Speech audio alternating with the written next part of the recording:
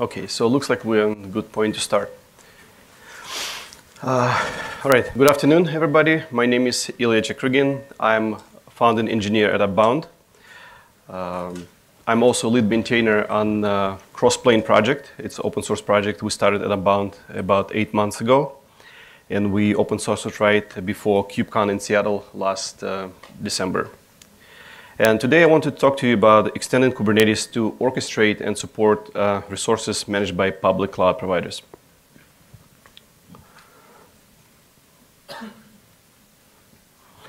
All right, so over the last decade, we have witnessed the emergence of cloud computing as predominant IT paradigm. Cloud computing enables organizations to focus on their core business competencies and quickly respond to changing demands without expending significant resources on infrastructure and maintenance. Organizations can instantly take advantage of the world-class services across infrastructure, and they can do so with scale their businesses globally with efficient pay-per-use model. Yet despite its predominance, the cloud computing remains completely under control of a small set of cloud providers. Amazon, Microsoft, and Google are at the front of the race and compete aggressively for market share and talent. And while these providers themselves are heavy adopters of open source technologies, the cloud computing remains predominantly proprietary and closed source. Each cloud provider offers a walled garden of proprietary services that are designed to lock in and keep the customers and maximize utilization of this specific cloud provider infrastructure.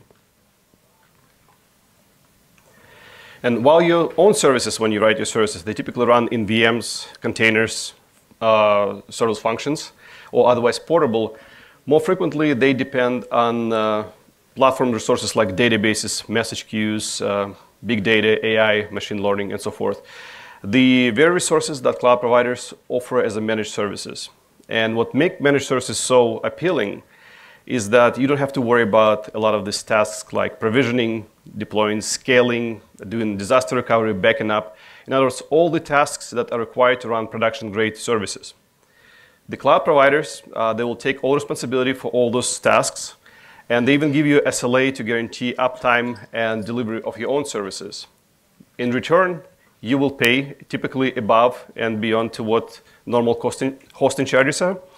And effectively, you could run the same services yourself on the same cloud provider and save some money, but that additional markup is proprietary, specifically for the managed services, or for managing those services. Typically, when cloud providers adopt open source technologies, they will offer the same services. For example, right here you'll see MySQL offered virtually probably by every cloud provider in some shape and form. However, the service name and wire protocol could be the only common thing. The way you provision, scale, and maintain that service could be specific for a given cloud provider. And when you look at an overlapping set of services provided by different cloud providers, you can understand why there is ever-growing demand for being multi-cloud. And what is missing, a control plane that spans across multiple cloud vendors, and what is needed is the way to manage workloads and resources in uniform and consistent way across multiple clouds. So we're at KubeCon, so I'm going to still do a quick intro to Kubernetes in case not everybody very familiar with Kubernetes. Just a brief couple of slides. Probably not necessary, but anyway. So Kubernetes is an open source container orchestration system for automating application deployment, scaling, and management. It was originally started on Google in June 2014. And actually this month we celebrate 5th anniversary of Kubernetes. Quickly, within a month, other big companies like Microsoft, Red Hat, IBM, Docker, they joined Kubernetes community, and community grew at exponential rate. They had first major GA release in July 2015 together with CNCF partnership announcement. And in a short 5 years, Kubernetes became de facto the platform to run containerized workloads and services. It also achieved an amazing adoption rate among cloud providers. It became virtually ubiquitous today. Every major cloud provider offers Kubernetes as a service. With the latest one was adopted from AWS Web Services. They offered EKS in 2018. So clusters themselves became just yet another resource like a MySQL database offered by all major cloud providers. And again, similar paradigm. While provisioning them easy, but those provisioning steps could be very specific for given cloud provider. The way you provision GKE could be different, slightly different, or a lot different from the way you provision EKS or AKS. So needless to say that Kubernetes is a pretty incredible product. It revolutionized the orchestration of containerized workloads and services. And when I started using Kubernetes in 2015, I was sold on the idea. At that time, all I kind of knew and cared about was running containers, services inside the containers. It took me some time to realize that perhaps the best feature of Kubernetes is Kubernetes API. With its declarative style, so when user express what they want, in other words, desired state of your system, versus imperative style API saying that this is the steps I want to use to achieve that state. It is level-based, which enables a robust behavior even if you miss in some intermediate state changes. It is complete and authoritative, and most importantly, it's extensible. And last part is very important because this, in fact, that what I've been doing for the last couple of years. I was working on the extensibility of Kubernetes, and I was writing Kubernetes in native applications.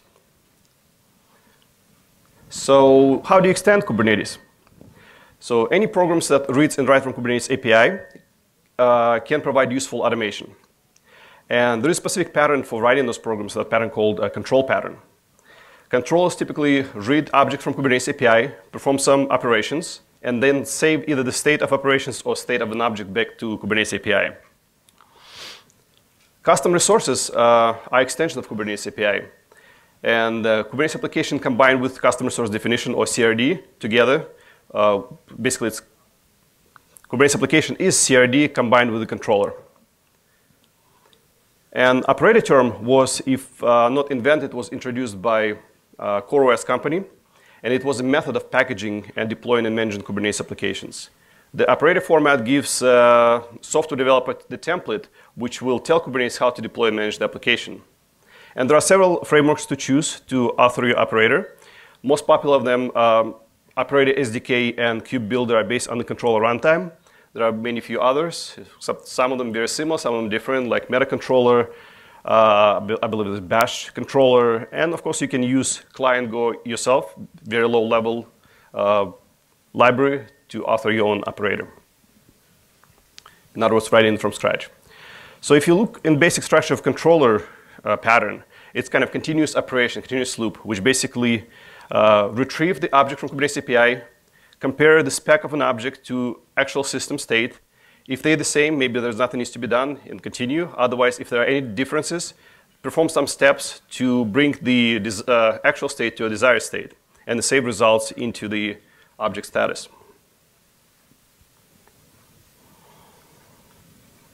So when you write an operator, typically you extend Kubernetes types. So for example, the most common pattern would be my operator will create additional deployments or stateful sets and has custom logic to do something additionally which you normally would not do with the Helm installation. In other words, you do something active lifecycle management. So operator will read from API and create those Kubernetes types typically in the same cluster. And it's all kind of deployed in one cluster. And where that pattern became very useful is in the doing stateful set applications. Specifically, those applications which require some kind of data management. In other words, what started with, I believe, with CoreOS was etcd operator, Prometheus operator, and then Rook operator. In other words, all of them dealing with some additional data state, which normally you need to either some user knowledge to do manual steps. They kind of basically encoded them in operator logic. And that pattern started growing pretty rapidly. More and more independent vendors now package the applications with this operator format. And moreover, as you can see, that there could be multiple vendors or multiple projects dedicated to the same operator. Today, if you look at MySQL operator, you will see like up to 5, or probably even more right now, types to author or people who author the MySQL operator. And nowadays, it's almost easier to name open source technologies which offer a stateful set solution or stateful applications for Kubernetes who don't have operator. Basically, If you go to a resource like, operatorhub.io, it's a pretty good resource where you can actually list all the operators gradually. You can actually select by level of area of domain area right here, and you can see them all. It's not the only place. I also recommend to go check out the awesome operators. At the end of the slide, I have a reference link, and the slide is also available on the website of the scheduler, Kubernetes KubeCon scheduler. So check out this last slide. It has reference to all links. So now, if you can provision your stateful services, in other words, run your MySQL database as an operator in Kubernetes, it kind of tempts this question. So do I really need to use managed services from cloud providers? Do I really need to use RDS from AWS or Cloud SQL? And this notion has a very appealing aspect. When you run your data and database services in the same Kubernetes cluster, you ultimately have this ultimate portability. When you run stateless service, you can run it anywhere. You can run it on your laptop. You can run it in any Kubernetes cluster, anywhere, in Minikube, GKE, on-prem. And it's easy because it's stateless. Once your state gets involved, now you decide what to run it. However, if you put your stateful applications also on Kubernetes, ultimately you have this portability. You can run it as well anywhere. However, this thing has while ultimate portability is a goal, it has some problems as well. Some of them temporarily, some of them can be maybe long-term. For example, not all operator applications are very mature in the sense that even frameworks themselves, like control runtime, may be not exactly mature today. So they're still evolving. Other things that when you deploy your stateful application, you still don't have this unified console like managed cloud providers offer you, like where you can go and see all your stateful services at scale in one glance. So kind of you can either develop your own dashboard per individual services, but in fact, there is not one unifying dashboard or console. You're still on the hook to providing all the support and SLA for that operator. And that is the important part, because just because it's easy to deploy stateful set as an operator, it still does not absolve you to knowing what the stateful set is doing. So in other words, you still need to have domain knowledge of this given service. And sometimes it's a little bit more than if you run, let's say, in the cloud provider, because cloud providers themselves take some responsibilities for doing that, for doing all those tasks I mentioned earlier. Excuse me. So what happens is that we can actually take the same operator pattern and we can extend it not necessarily only to Kubernetes types. We can take operator pattern and extend it to types outside of Kubernetes. So for example, just like I can use operator pattern and create stateful set for MySQL using Kubernetes API, I can take the same concept and use cloud provider API and cloud provider SDK libraries to provision services on the cloud provider.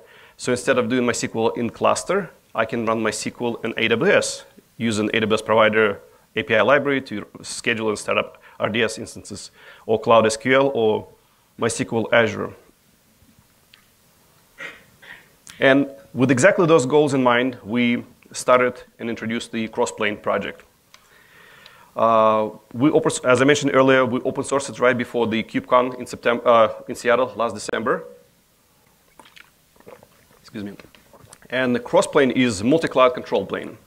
A single crossplane enables provisioning and full lifecycle management of services and infrastructure across a wide range of providers and regions.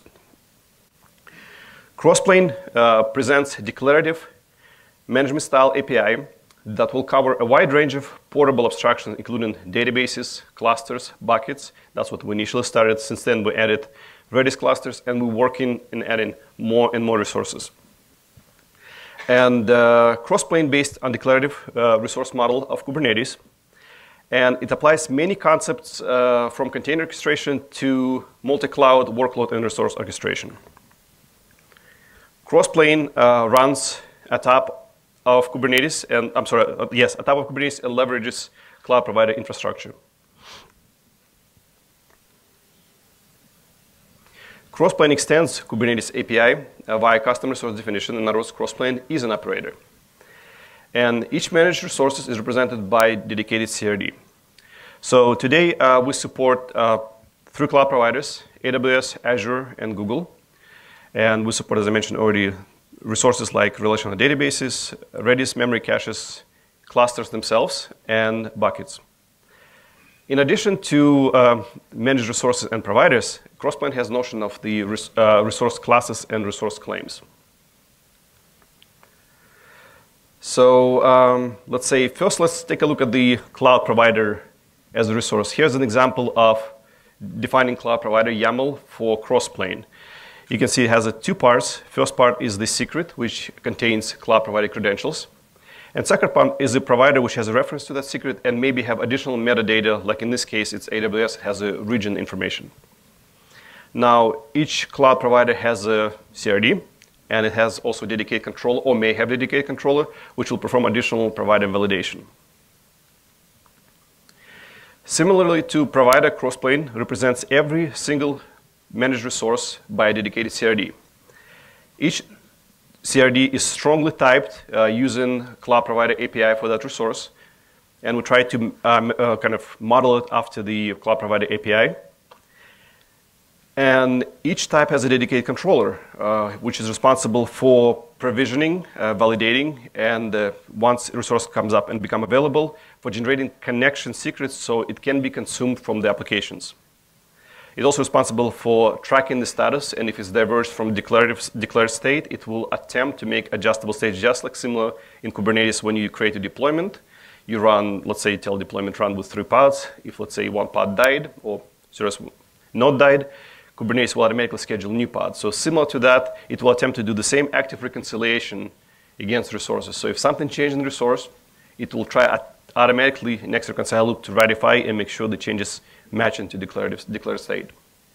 And this is the example of MySQL server in Azure provider. Notice that it has pretty much the property set. It's not complete property set, but effectively which matches Azure API. So in addition to cloud providers and managed resources, Crossplane presents clean separation concerns by introducing, what I mentioned earlier, resource classes and resource claims. So developers, when I'm as an application developer, I typically don't really care what MySQL instance I'm using. Squint, sometimes I do care. But anyway, if I'm writing my application, let's say WordPress, and it needs to consume MySQL, I really don't need to know it comes from the AWS RDS or from Cloud SQL or from somewhere else. What I do care is the connection string and credentials, so I can connect to it and my application can perform its business logic. Now, you as a cloud or cluster administrator can use classes which modeled very closely or inspired by Kubernetes storage classes and storage claims. You can model resource class, providing all this metadata needed to provision resource.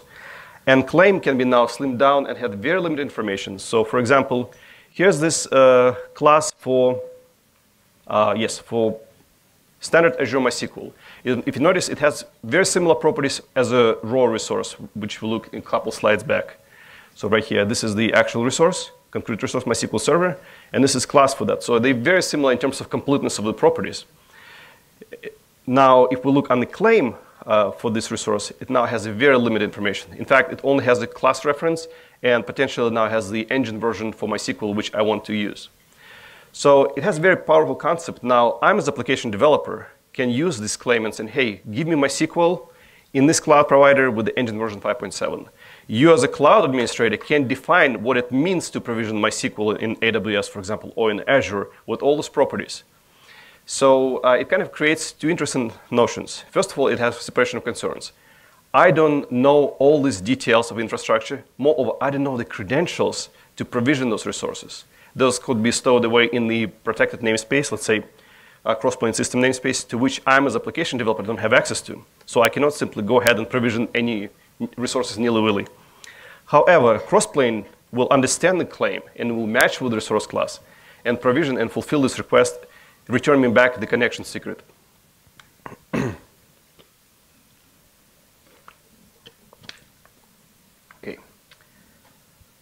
Let's look at the next slide. Yes, so now I can model my application in similar fashion. This is just mock-up example, otherwise it will not fit on the screen. But on top, I have my claim, a MySQL claim, saying give me MySQL engine version 5.7. And this is a WordPress deployment, which will consume that claim. And in this case, the MySQL instance would generate the secret with the same name. which now I can mount in my deployment and now consume credentials, username, password, even connection string format, using them as the properties, for example. Where are the properties? Somewhere there. Yeah, somewhere here. So now, if you look at this YAML file or manifest for application, if I were need to deploy this against, let's say, a different cloud provider, let's pretend that it was defined against Azure and I decided to deploy it against AWS. Very little need to change in this YAML file. I'm, as application developer, in fact, may even use the same class name if they were defined in abstract names. You, as a cloud administrator, now need to furnish all the resource classes for the cloud provider. So now you can actually define classes for as many cloud providers as we support, and I can apply exactly the same manifest file and provision my service without any changes. So that actually creates this very powerful concept of portability of my application. Now I can run and deploy it in any cloud provider without changes to manifest itself. So if that would be not enough, so there's more to that.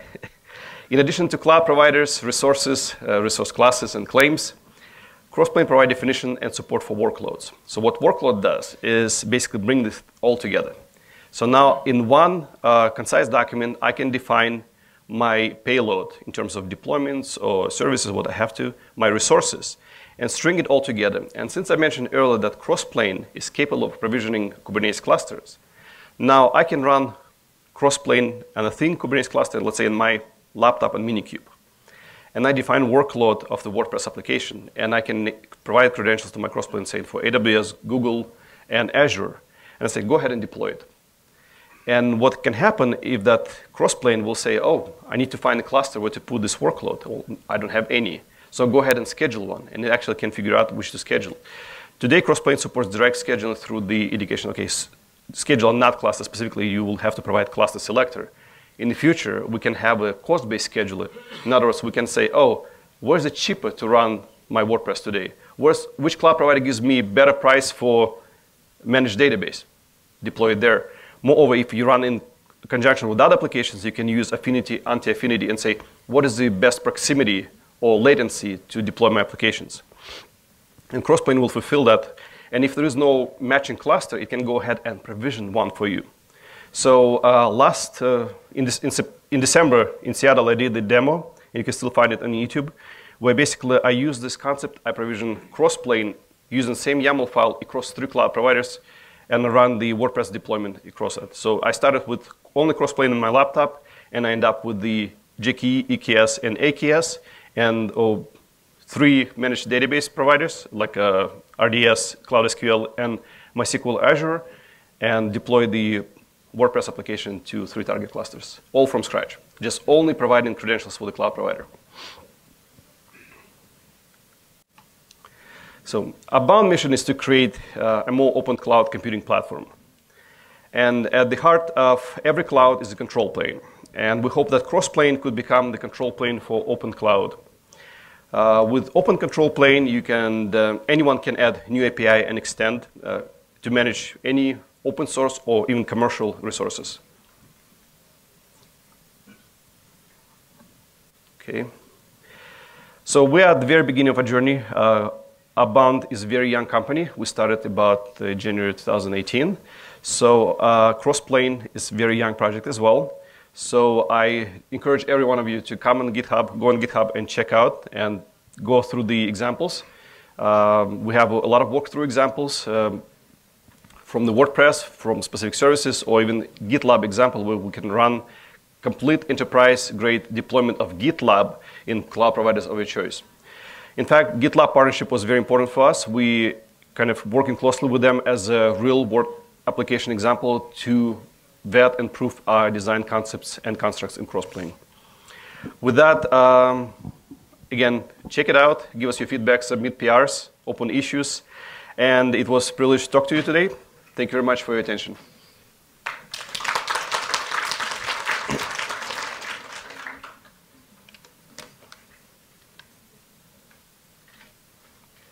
Okay, open floor for questions. I guess we have time for Q&A, so if anyone have questions, go ahead.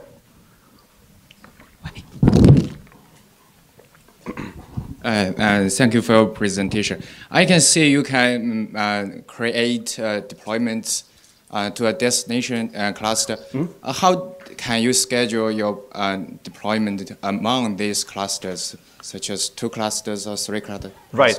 So today, Crossplane supports the scheduler through cluster selector. So in your workload, you will say select cluster based on the criteria.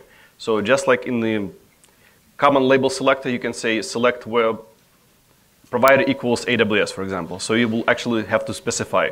That's the way it works today. You can, or even you can say, if you name your clusters, not exactly as cattle, you can say deploy in that green cluster. Okay. Tomorrow, in the future, you can say, okay, define the cluster where cheaper to run. So you can create schedule. We work on the creating of schedule, which can be cost optimized. Find the cheaper cluster to provision this workload. So in other words, if I'm using Redis database, the cluster, which cloud provider gives me better rate or lowest price to run Redis? Then you can actually put your workload in that cloud provider. Okay, so from now, so we can schedule our deployment among 2 clusters. No, not today, exactly. So I think what you're asking may be more closer to federation type question. Yes. Okay. Yes, while crossplane workload scheduling is similar to federation in the sense of propagation, we shared a lot of concepts and we kind of learned lessons from federation, how to propagate our resources. The model is slightly different. In federation, you will have a control plane where you deploy your resource here and it will be propagated based on your labels, annotations, or templatization to Crossplane have slightly different objective. We're saying that we're not going to do propagation to multiple clusters. We will have specific cluster deployment only. Because again, right now, we're not pursuing yet the model where we're going to have one application instance distributed across multiple clusters. Because that involves also solving the networking layer underneath that. In other words, when I deploy my WordPress in Google Cloud and AWS, I want to make sure that they can use the same database. Something like that. So that's a little bit more challenging problem to solve. We work in that, and probably in the future we can have something analogous to that. Okay, yeah, I see. Thank you. Thank you very much. Any other questions? Oh, yeah. Okay, first, thank you for your introducing to this awesome project. So I think my question, you had answered some just now, but I want to get more information about how you manage the data, manage and sync the data between the cluster, as you know. Right. So exactly. So this is very similar to the sense, not maybe from perspective of propagation, but yes. So when we schedule the databases in different clusters, data right now not going to be synced. And if you want to do that, you probably need to find your technology provider which allows you this global multi-cluster data syncing. Because again, it's involving solving network problem. In the future, potentially, if we have more solutions towards how to, let's say, punch the VPN hole between 2 VPC clusters, we can do something like that, but we don't have it today.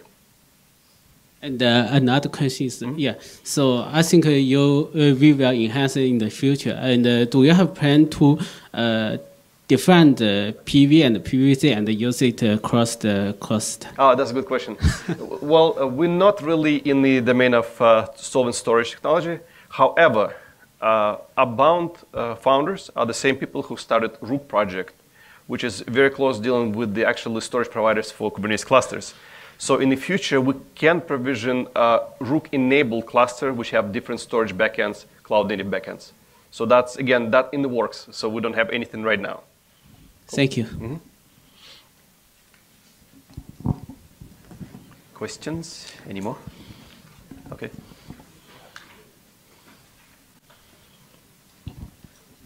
Hi, I have a question. When you install in the first place Crossplane, you will install that in a Kubernetes cluster. That means that you've got one Kubernetes cluster that is not part of your that's correct. Crossplane. Okay. Yeah, that's you can potentially reuse the same cluster deploy workloads as well. Kind of similar with federation, where you share the same cluster as your control plane cluster. But ultimately, you probably want to select cluster which has very limited permissions. Because typically when you deploy your application, it implies some level of elevated credentials or permissions in that cluster. So what we typically recommend right now is to have a very lean cluster. We have a clean separation concerns, which namespaces can be used by the application developer, which namespaces can be used by administrators. However, propagation happens into some other clusters where you can have totally different RBAC setup. Maybe not even giving anybody access to that altogether, or maybe different level of access. Thank you. Sure.